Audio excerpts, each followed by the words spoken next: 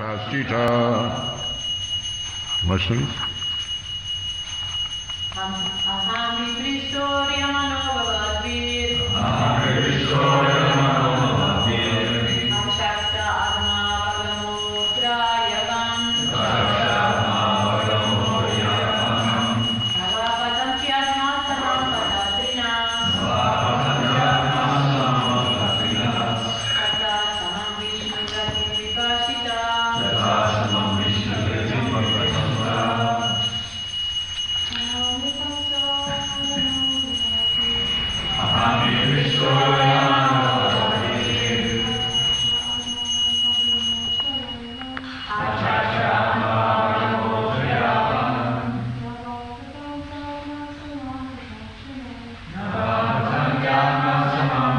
Sinas. Tata samam Vishnu gatim vipaschita. Word for word. Aham, my humble self. He, certainly. Prishta, asked by you. Aryamana, as powerful as the sun. Bhavadbi, by you. Achakshe, may describe. Atma avagama, as far as my knowledge is concerned. Atra, herein. Yavan, so far. Naba, sky. Patanti, fly. Atma samam, as far as it can. Patatrina, the birds. Tata, thus. Samam, similarly. Vishnu gatim, knowledge of Vishnu. Vipaschita, even though learned.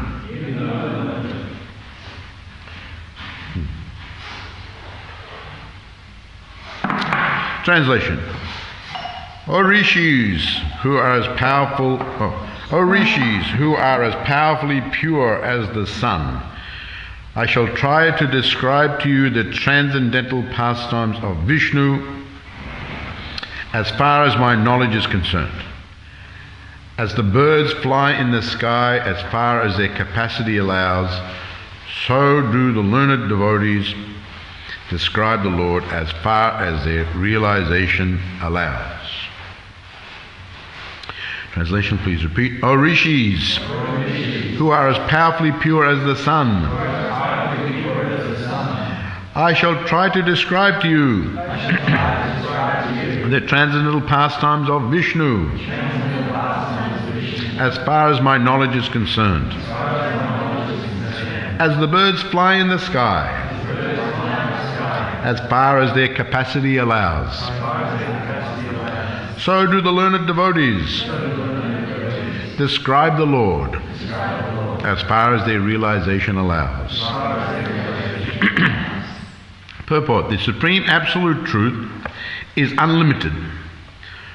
No living being can know about the unlimited by his limited capacity.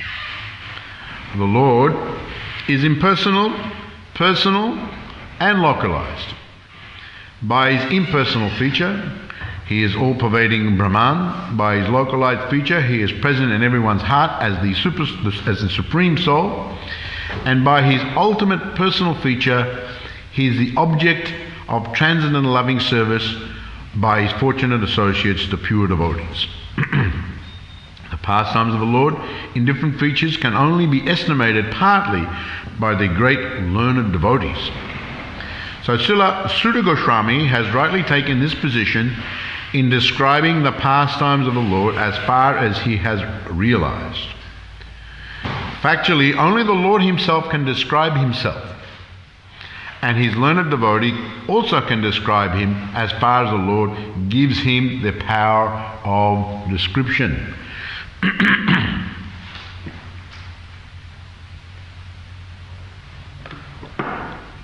O rishis who are as powerfully pure as the sun, I shall try to describe to you the transcendental pastimes of Vishnu as far as my knowledge is concerned.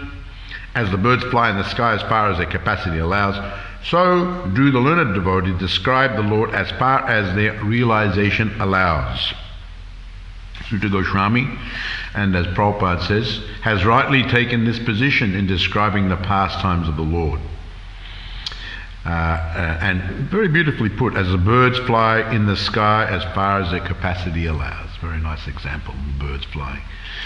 Different birds can fly higher, faster, so on and so forth. So as their capacity, just like all beings, you can only do as far as your capacity allows. And to do more than that, it can be dangerous. Because if you exceed your capacity, who knows what can happen. Things can break, all sorts of things.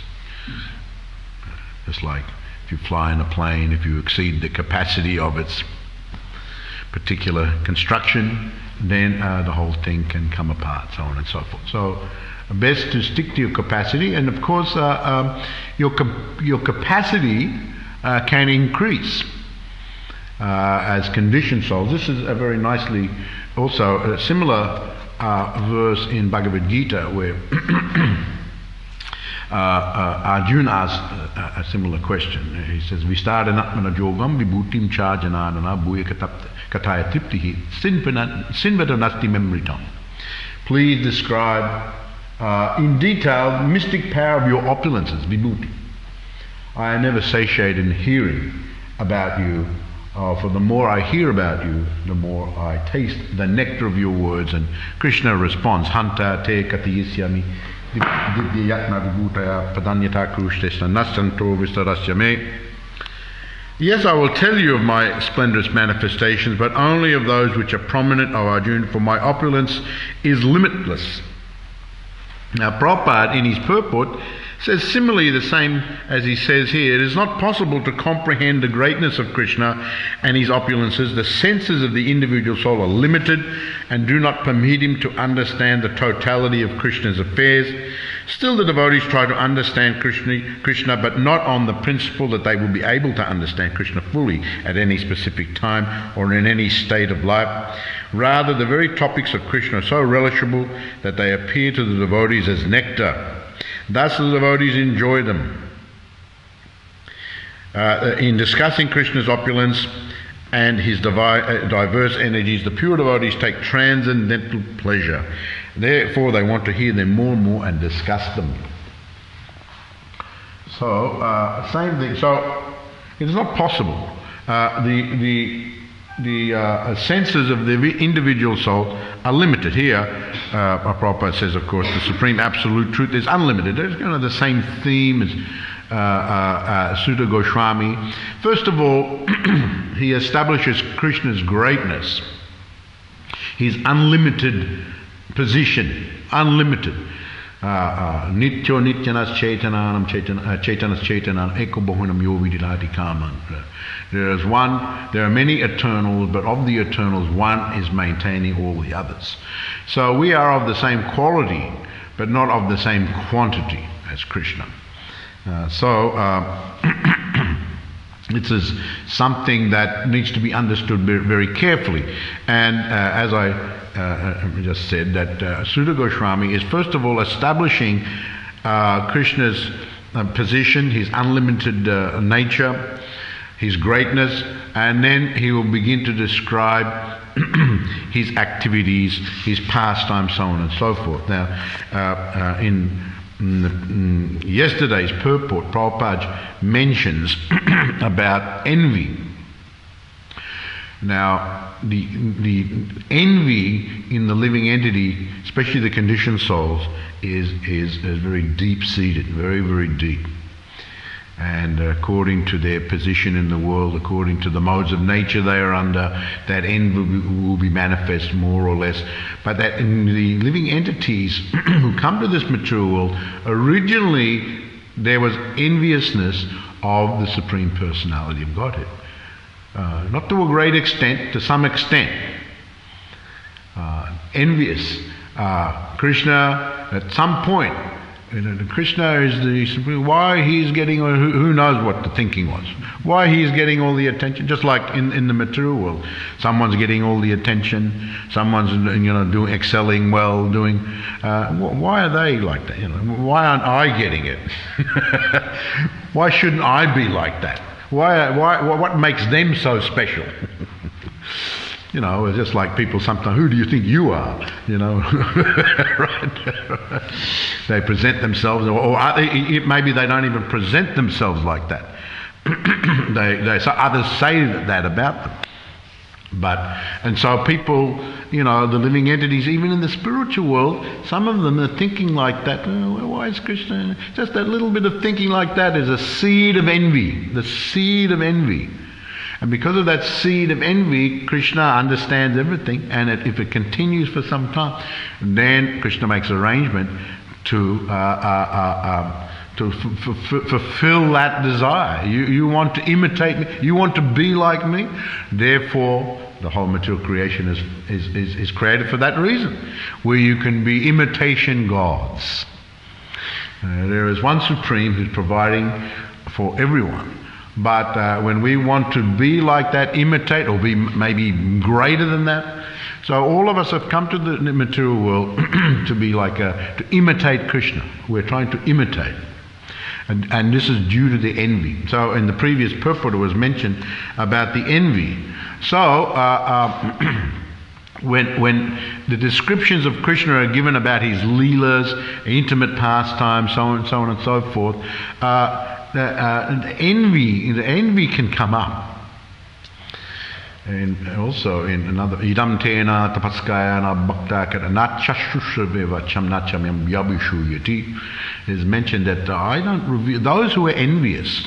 I don't reveal myself to those who are envious. Because you are not envious of me, Krishna says to Arjuna, because you are not envious, therefore I am explaining these things. So if you try to explain, especially very intimate things, to an envious person, what are they going to do with that? They're jealous of you, they're envious of you. Sometimes it's very manifest, sometimes it's kept secret. They're secretly envious. And so you're not going to be very inclined to reveal confidential subject matters to them, are you? You're not going to reveal confidential subject matters to them because they're envious.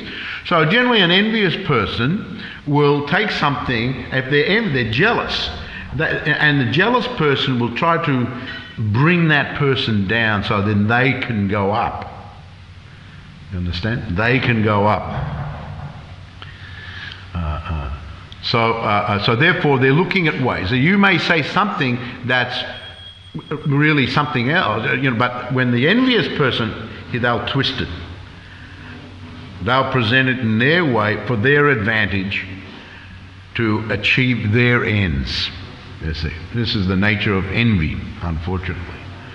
This is the nature of envy. So they'll twist it. So therefore, those who are envious, and Krishna is the same. He doesn't, because you are not envious. Therefore, I'm speaking to you these confidential things because you are not envious. And then if he says, not just to those who are envious, I don't reveal myself to them. Not that he is affected, but they twisted, others are going to be affected.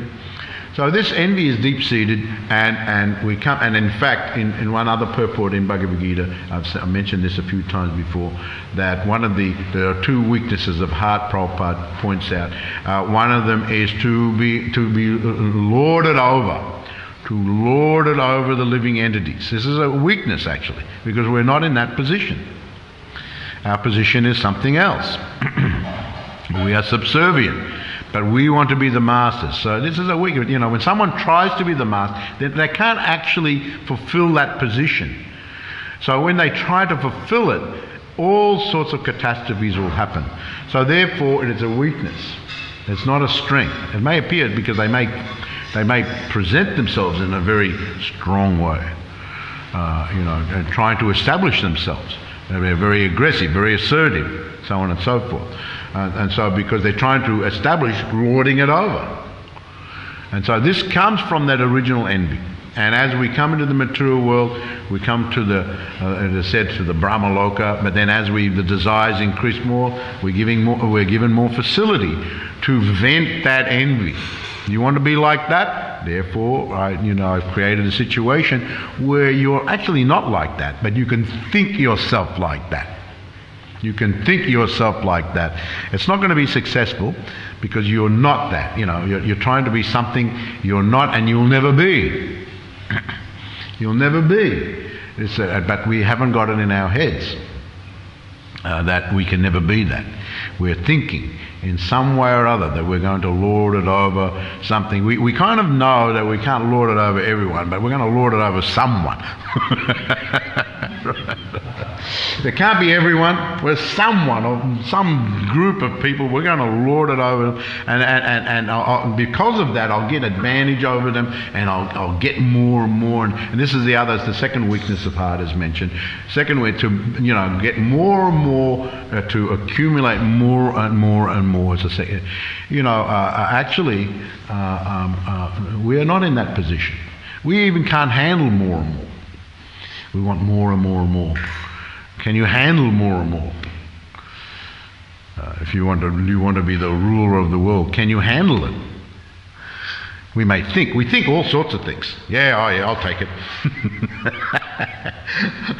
I'll be the president. I'll be the king. I'll take it. But then when you do it, it's a disaster. Right? Everyone, you make so many mistakes, catastrophes. Everyone starts to hate you, and you get pulled down. I think I mentioned before. I always remember that statement of Lee Iacocca, who was the CEO of Chrysler. He made one famous statement. He said that, "What's your advice to those who want to come up to the high levels of powerful organisation?" He said that be careful who you step on the way up, because on the way down they're going to kick you in the head.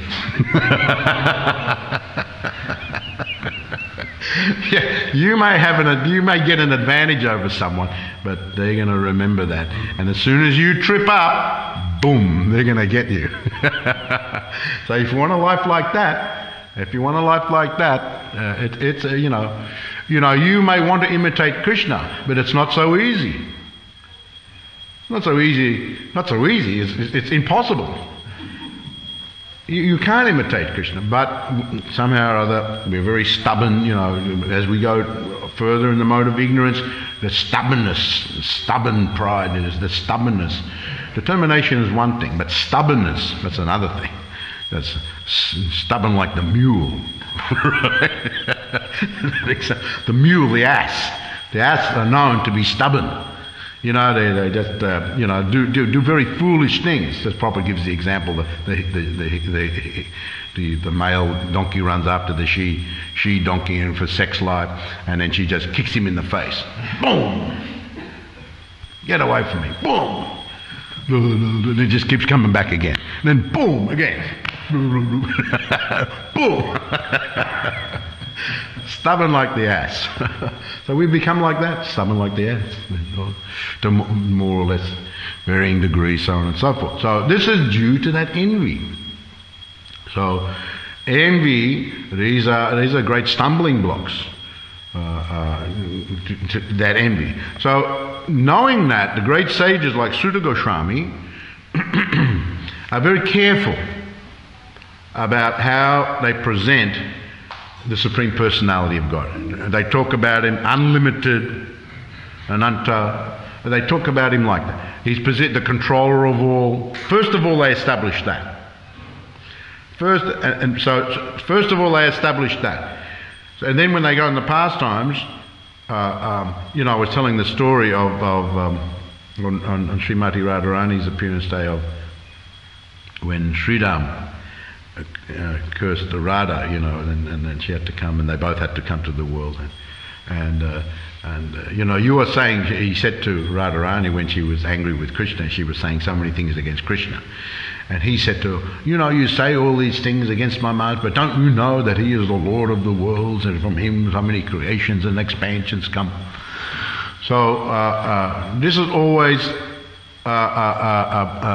referred to. So first of all, establish the greatness of the Lord. And then, because if you go straight into the pastime, especially the intimate pastime, people are just going to get envious. Krishna dancing with the gopis. Why can't I do that? And people do. They imitate the sahajas. It's like, I remember one time I was in Jaipur, went to the Radha Govinda Temple, and there was a dance troupe in there. We were looking at what's going on, So they were dancing. There was there was a whole. They were dancing. They were like gopis dancing, and then one of them became Krishna, and then dancing with all the gopis, and so I asked one of the priests there. I said, "Oh yeah, this is some sahaja group." And they try to think that they're the gopis and they're Krishna, and generally they have many girlfriends and lovers and things. So they think, well, Krishna did like that, so we can do that. You see, try to imitate. So, but what is the greatness of Krishna? And we can't understand the position of Krishna from our limited. It's not possible to comprehend the greatness of Krishna, what to speak of the intimate pastime, with our limited senses. This is the point that is made here. So, but the devotees, as far as their capacity, but still the devotees, especially the very, very advanced devotees, here the word is used that Sudha Goswami addresses the rishis who are as powerfully pure as the sun.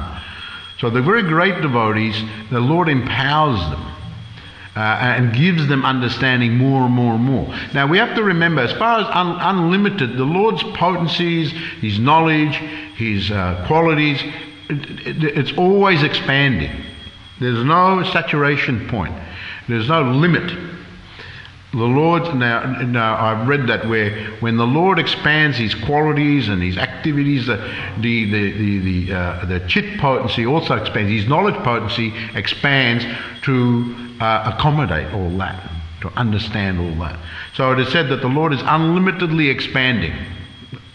We've got our experiences, things are limited. But in the spiritual, and then especially with the Supreme Lord, He is unlimited, and He can empower the great devotees powerfully.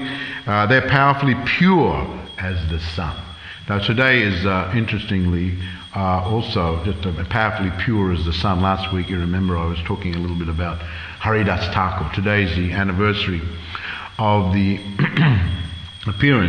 the disappearance of Srila Haridas Thakur. So how powerful, how pure is Haridas. Now he never thought that he was Krishna. He presented himself as a humble servant, very, very humble. So he is an acharya. So very interestingly, so I take this opportunity to say something about Haridas Thakur. Now, Haridas Thakur, according to my readings, there's different descriptions of who he was born to and even where he was born. But generally it's accepted that he was born on what's now the Bangladesh, and in a village called Burihana, near Benapole. Later on, last week I was talking about how he left home and travelled to Benapole in the forest, and he stayed there, and Ramchand Khan became envious of his, that so many were respecting him, and he sent that prostitute Lakshahiri to defame him and make him fall down. So Haridas Thakur, when he went to that forest, apparently he was born not so far away from there. And one account is that he was born actually to a Brahmin family. And his father's name was Sumati and his mother's name was Gauri. This is one account. But they died early, so he was orphaned. And he was taken in by a very pious Muslim couple by the name Khan. This is one account. Another account is that actually he was born the son of in the Muslim family, and the son of Kanola Kazi. This is called from Advaita Vilas. So he was born in the Muslim faith. So he was born in, but also in that life, it seems that he was orphaned at a young age also. So this is the account. Now, according to Shastras, Guru Ganadesh Dipika, and also in the Bhaktivinoda Thakur's Navadvip Dham Mahatmya, it is an account of who the personality of Haridas Thakur was. So in the Guru Ganadesh Dipika, it is mentioned that he is a combination of souls in one body. This is very astounding for us to comprehend how more than one soul. Of course, our body is made up of so many different souls. There's one prominent soul. But two, now according to Guru Ganadesh Dipika, it is said that he's a combination of Prahlad Maharaj and a personality called Brahma Mahatapa, who was the son of a rishi named Richika. And he one time, he forgot to wash the tulsi leaves, and he offered the unwashed tulsi leaves to Krishna. And his father became very angry. He said, "You're a Mlecha. Be born in a Mlecha family." And so he appeared also in the body of Haridas Thakur, along with Prahlad Maharaj. And of course there's the eternal Haridas, but anyway, this is as he appeared in the world. And then according to Bhaktivinoda Thakur, in his Navadvip Dham Mahatmya, he said that when Krishna came into the world and Brahma, to test him, stole away the cowherd boys and the cows and the calves and everything like that, and kept them in the mountain cave. And then when he looked back, Krishna manifested himself as all the boys and all the cows and everything like that. And then he showed himself to be the Supreme Personality of Godhead. So Brahma was so remorseful at doing that to the Supreme Personality of Godhead, that he fell down at the Lord's feet and begged forgiveness. And the Lord very kindly forgave him. But Brahma thought that, I have done this because of my pride, because of my position as Brahma. So I don't want to do that. I should be born again in a humble position, in a low. Now I've got the high position. I want to be born in the low family. And so it is said that he went to the Navadvip area, and he prayed to the Lord to come in his next incarnation, that he would be born in a low family to, as a penance for what the offence he had committed in the Krishna Leela. So it is said that actually Krishna came there in the form of Gauranga and appeared to him and said, "Yes, you will take birth in the Muslim family and you will be known as the Haridas." So he revealed to him. So here's the combination of three personalities, of Lord Brahma, of Prahlad, and there's Brahma Mahatapa. Three in the one. So, Gora informed him that actually I want to show in my incarnation that regardless of birth, caste, creed, if one takes up this path of devotional service, this path of chanting, then one can come to the topmost position. So you will be a great acharya. You will be a very great acharya, and I want to show through you and others these principles.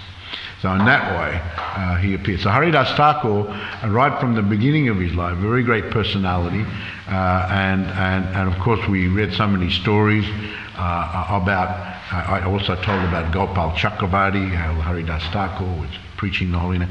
Later on, we know that he went to Jagannath Puri to be near Lord Chaitanya.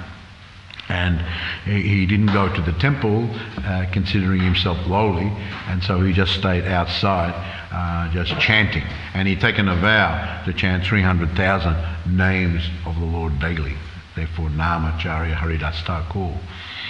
So today's his disappearance anniversary, And so there's a very wonderful section in Chaitanya Charitamrita, in the Ancha-lila, chapter 11, the passing of Haridas Thakur. The passing of Haridas Thakur. So something is so beautiful that one day Govinda, the personal servant, I'll just summarize it because of the whole chapter. One day Govinda, the personal servant of Sri Chaitanya Mahaprabhu, went in great jubilation to deliver the remnants of Lord Jagannath's prasadam to Haridas Thakur. When Govinda came there, he saw Haridas lying on his back, chanting his rounds very slowly. "Please rise and take your Mahaprasadam." Haridas replied, "Today I shall observe fasting. I have not finished chanting my rounds. How can I eat? But you've brought Mahaprasadam. How can I neglect it?" Saying this, he offered prayers to the Mahaprabhu, took a little portion and ate it. The next day, Chaitanya Mahaprabhu went to Haridas's place and inquired from him, "Haridas, are you well?" "My body is all right, but my mind and intelligence are not very well." Chaitanya Mahaprabhu further inquired, "Can you ascertain what your disease is?" Haridas replied, "My disease is that I cannot complete my rounds." So Prabhupada actually mentions here, interestingly, that if one cannot complete the fixed number of rounds he is assigned, he should be considered to be in a diseased condition of spiritual life. Of course, we cannot imitate Haridas Thakur, but everyone must chant a prescribed number of rounds. In our Krishna conscious movement, we have fixed 16 rounds as minimum so that the Westerners will not feel burdened. These 16 rounds must be chanted and chanted loudly so one can hear himself and others. Very nice instructions by Prabhupada. Lord Chaitanya said, "Now that you've become old, you may reduce the number of your rounds that you chant. Now, you're already liberated, therefore you need not follow the regulative principle so strictly. Your role in this incarnation is to deliver the people in general. You have sufficiently preached the glories of the holy name. Now therefore please reduce the fixed number of times you chant."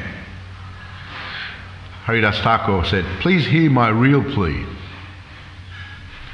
I was born in an inferior family. My body is most abominable. I always engage in low work. Therefore I am the lowest, most condemned of men." Humble he is. "But you have accepted me as your servant. Therefore this means you have delivered me from the hellish condition and raised me to the Vaikuntha platform. You act according to your own free will. You cause the whole world to dance and act as you like. By your mercy you have made me dance in so many ways. But I have had one desire for a very long time. I think that quite soon you will bring to a close your pastimes in the material world. I wish that you not show me this closing chapter of your pastimes. Before that time comes, kindly let my body fall down in your presence. I wish to catch your lotus-like feet upon my heart and see your moon-like face. With my tongue I shall chant your holy name, Sri Krishna Chaitanya. That is my desire. Kindly let me give up my body in this way." Beautiful way to give up your body. "If by your mercy it is possible, you can let this low-born body fall down before you." Chaitanya Mahaprabhu said, "My dear Haridas, Krishna is so merciful that he must execute whatever you want. But whatever happiness I have," Lord Chaitanya said, "is due to your association. It is not fitting that you go away and leave me behind." Catching the lotus feet of Chaitanya Mahaprabhu, Haridas said, "My Lord, do not create an illusion. While I am fallen, you must certainly show me this mercy. My Lord, if an insignificant insect dies like me dies, what is the loss? You're always affectionate to your devotees. I am just an imitation devotee. But nevertheless, I wish that you fulfill my desire." Because Chaitanya Mahaprabhu to go for his noon duties, he got up to leave. But it was settled that the following day, after he would see Lord Jagannath, he returned to Haridas Thakur.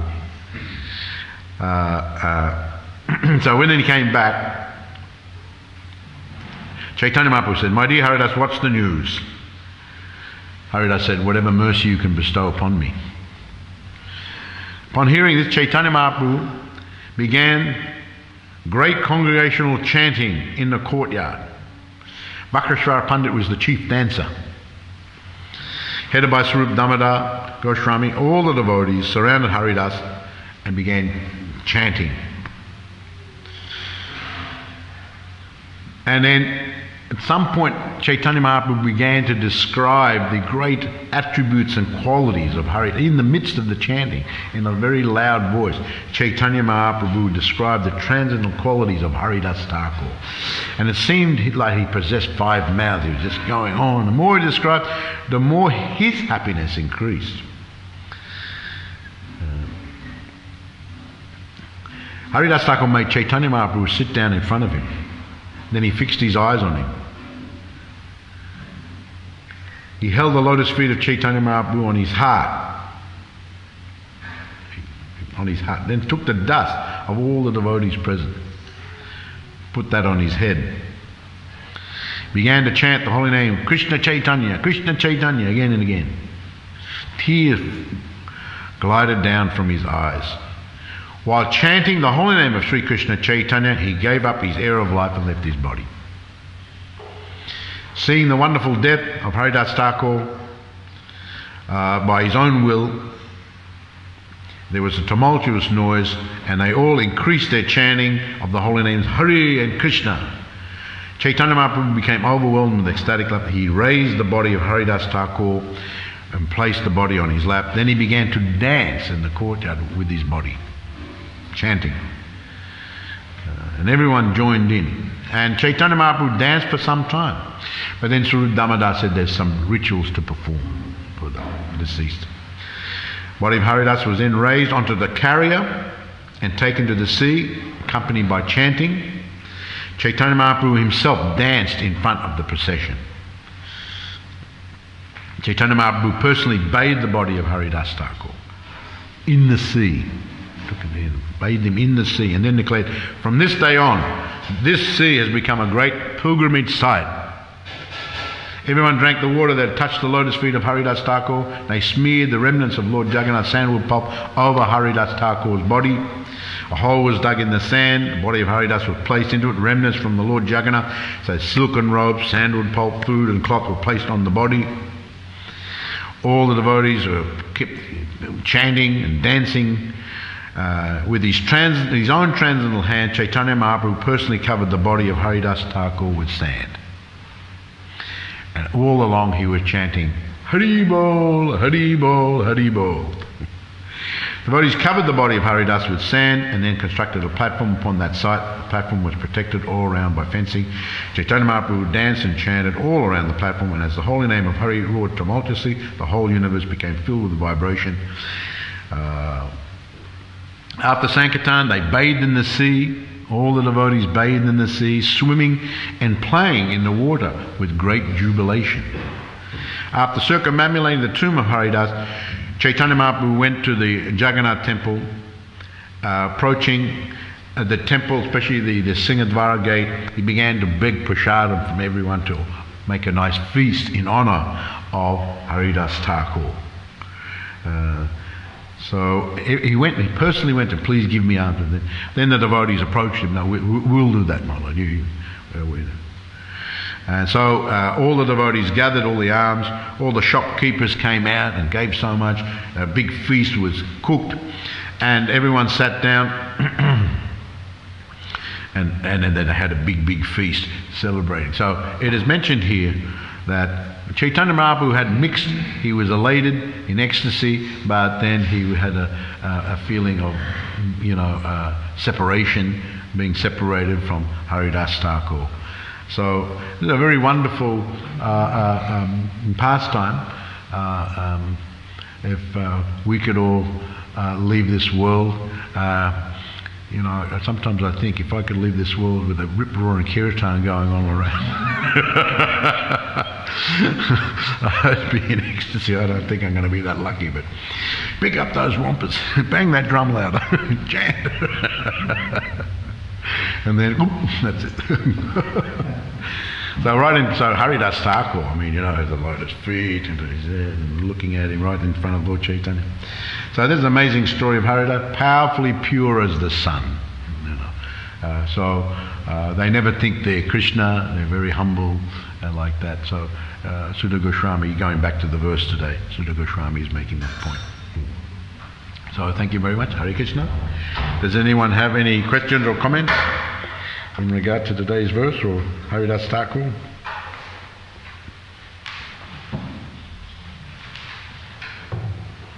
So Maharaj mentions in the verse about the three different aspects of Krishna.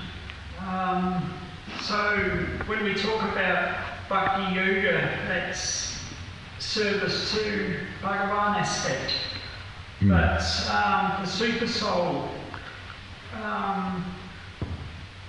how does Bhakti Yoga, there's no real concept of serving Super Soul, it's more the object of meditation for the Astanga yogis? I think Bhakti starts at the level of the... Of course, yes, that is a meditation. The Lord of Super Soul is, in one sense, in a passive state. He is overseeing, he is witnessing, although he is actively arranging things, but as far as reciprocation, there's not that level of intimacy on that level. So and as far as impersonal Brahman, that's another just existential, position. But it's a little bit more developed, at least the form of the Lord, and then meditation is there. And Bhagavan, of course, then relationships develop, and so on and so on. So is that your answer? Yes, okay. Okay. Thank you. Any other question? Yes. Just on the idea of having multiple living entities in one body. Sorry? Multiple living entities in one body. Like, I mean, in a car you can have several people in the car, but usually one person takes the steering wheel.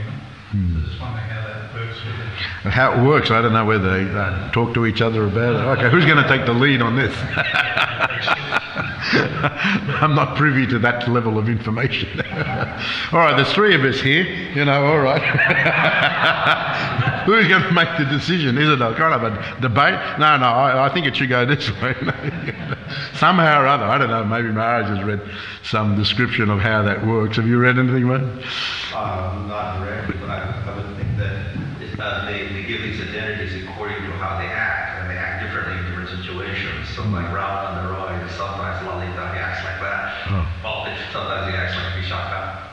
Sometimes he's Arjuna because he was, related to them. Oh, I see. Like this, so, like the five Pandavas, like this. So according to the situation, they act differently. Oh, yeah, that's very good. There you go.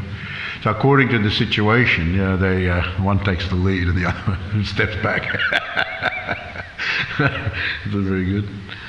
All right, thank you very much. Hare Krishna. Jai, all glories to Srila Prabhupada ki jai.